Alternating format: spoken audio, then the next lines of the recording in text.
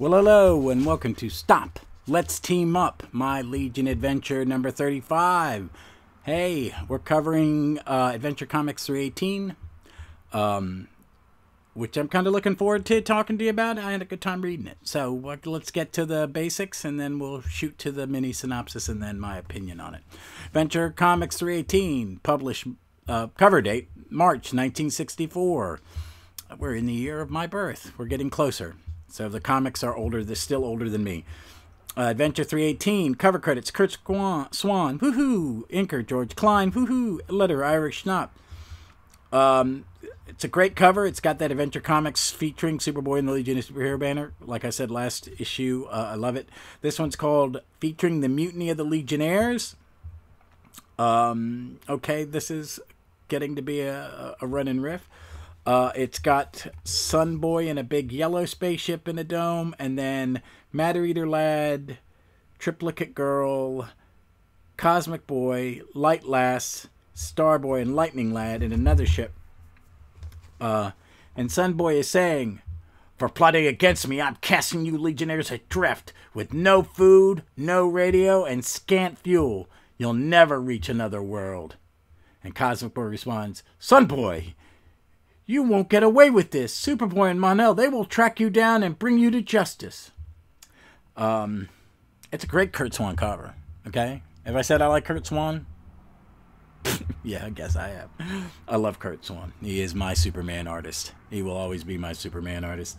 Even though, you know, I like other people's, but I really, he's amazing. All right, so this story is called The Mutiny of the Legionnaires. It's an 18-page story. Part 1 called Mutiny of the Legionnaires. Part 2 called The Castaway Legionnaires. This is their mutiny on the Bounty, it seems like. Credits: editor plotter Mort Weisinger, plotter scripter Edmund Hamilton, pencil inkler the amazing John Forte, and letterer Milton Snappin. Roll call: Cosmic Boy, Lightning Lad, Starboy, Superboy, Mon-El, and Matter Eater Lad. Triplicate Girl, Sunboy, and Light Lass. The villain, the Time Traveler, makes an appearance. This is the first physically time we see the Time Traveler. Cool.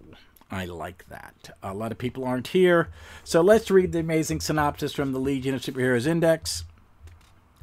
As Sunboy and Cosmic Boy return from a mission, they receive word from natives of the planet Zen that their world is about to explode and they must be moved to another planet which has the rare element xenon in its atmosphere. Although Sunboy has been on a series of cases without a break, he agrees to lead this mission and oversees the outfitting of a great space ark filled with provisions and manned by a robot crew. Xenenians are taken aboard and depart for a new world across space just as the planet explodes. As the journey progresses, Sunboy becomes more tyrannical toward the Legionnaires assisting him. Cosmic Boy, Lightning Lad, Light Lass, Starboy, Matter Eater Lad, and Triplicate Girl. And when he puts Cosmic Boy in chains, they decide to rise against him in mutiny. Assisted by the robots, he thwarts them and casts the legions adrift in a small space boat as punishment. Trying to survive until they can reach a civilized planet, Tonar, the castaway legionnaires hitchhike by various means from world to world until they achieve their goal. Then they borrow a space cruiser and search for Sunboy's ark. Finally find it caught in a giant vortex. After rescuing the Xenians, I think I'm pronouncing that right, and setting them on their new xenon-bearing world, they take Sunboy, whose mind has now blanked out completely, to a medical foundation on Earth for treatment. There they learn that he's been a victim of space fatigue from his many missions without rest. After he is cured, the Legion adds a clause to their constitution, prohibiting members from taking more than 5 successive missions. So that's the crazy synopsis, but let me kind of, I'll go through the story a little bit, because I did enjoy this. It's got a nice setup. It starts with, on page 1, it's got like the one big panel, which is kind of like the extra splash page or the duplicate cover kind of thing, and then the story starts in panel 2, where you see Starboy and Cosmic Boy at the end of a mission meet the Xenins. I'm pronouncing this so wrong. You get to see, in one panel, you get to see Superboy and Mon-El hitting the time barrier. And you see the Time Trapper the first time. Very cool. you know, and then the science police give them a briefing, and they build a space ark to go to Zen. And Sunboy's leading it. And it's a great lineup of characters. I like this grouping. Cosmic Boy, Starboy, you know, Lightning Lad, Light Lass, Triplicate Girl, and Matter Eater Lad.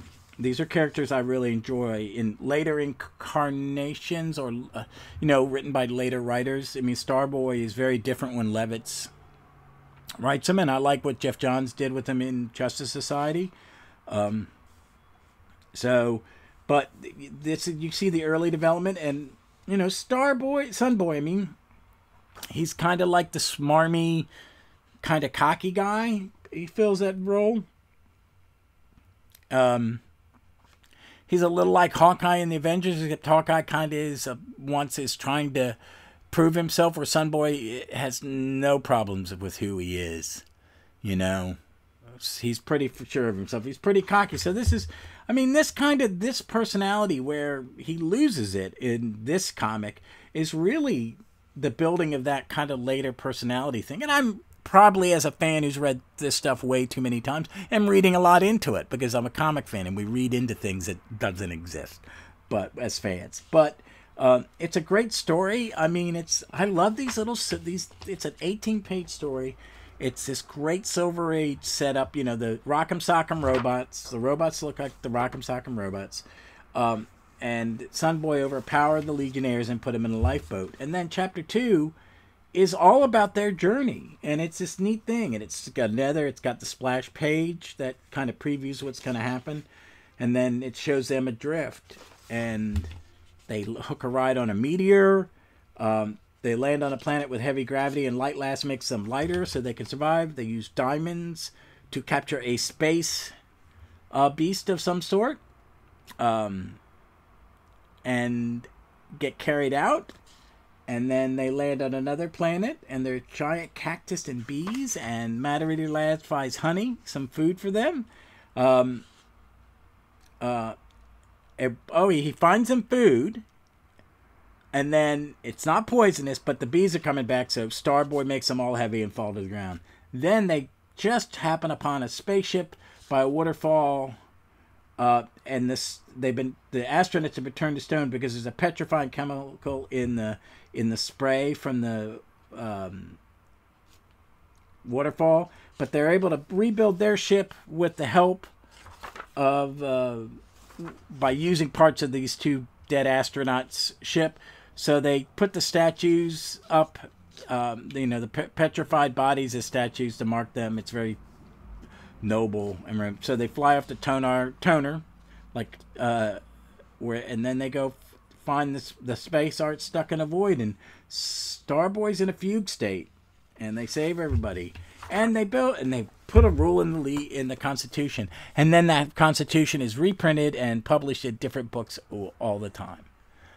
It's just another simple Silver Age comic. If you're reading along, I hope you enjoyed it as much as I do. Next week is a Jimmy Olsen comic, and I'm looking forward to that. It's still drawn by John Forte, which makes me happy.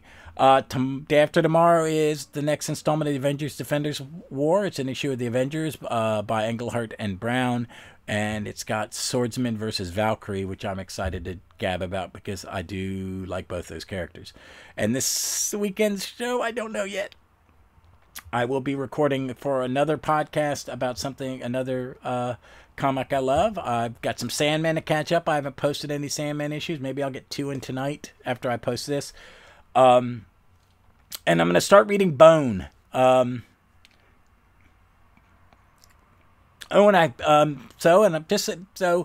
if anybody's interested, I've started to read the Silver Age Suicide Squad because I have the trade. And I've really liked the 60s wacky sci-fi element of it. It's not like my Suicide Squad Ostrander, the one that which had made me a fan of that concept. But it's great to read the early adventures of Rick Flag and Karen Grace. So I'm going to read through. And the collection is a bunch of Brave and the Bold with Suicide Squad, and then just some their Suicide Squad different teams, and it's mostly set in World War II. And they've got a high 50s sci-fi camp quotient. And I'm really intrigued to think about that. And Max, you do Weird War comics. I would love to know what you think about those, and maybe you'll come on one day. Maybe I'd love to talk to somebody about that. And because I don't know that those aren't comics I've read, so I don't know their history. So I'm going into it blind, but I'm excited. But folks, that's it. You'll hear from me if you're listening to the Defender stuff day after tomorrow. And I hope you enjoyed this. Well, and remember, be smart, be safe. Be kind. You never know when someone comes into your life who's going to leave it. I lost a teammate this week, a co-worker. He is going to pass any day now, and we've had to say our goodbyes. So be kind to the people around you. They're not always there. Okay? And Sheldon, he's going to be missed because he was one hell of a nice guy. But remember, be kind. And read some comics.